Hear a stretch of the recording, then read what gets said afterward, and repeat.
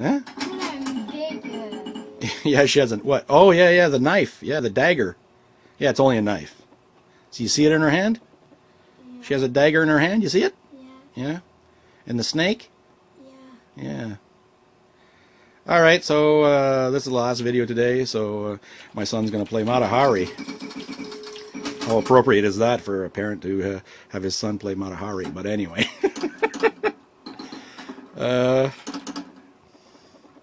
And it's like I said, just to show off. You can see the lighting on the play field.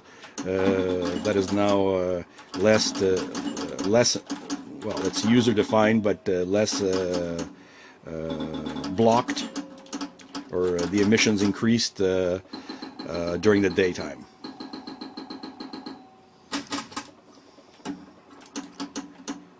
Again, I failed again to.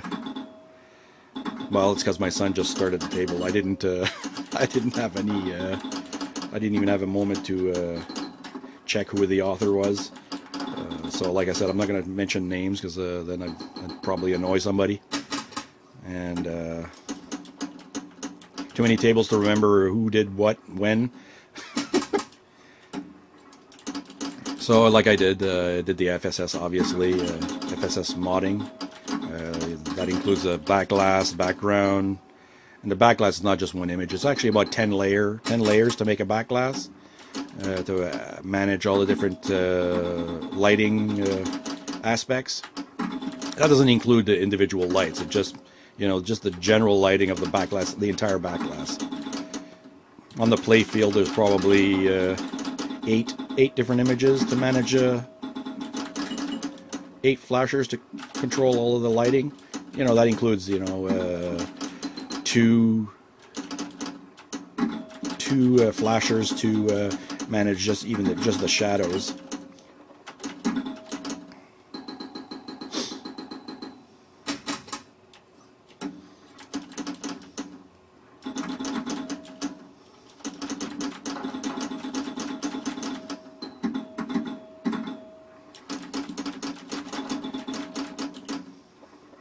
On his third ball here. Oh, 52,000. Oh, what? Oh, this is your third ball. Okay, I was looking at the credits. Oh, you're playing 2-player. Okay, I see. That's it? You're done? All right. Well, thanks, Max.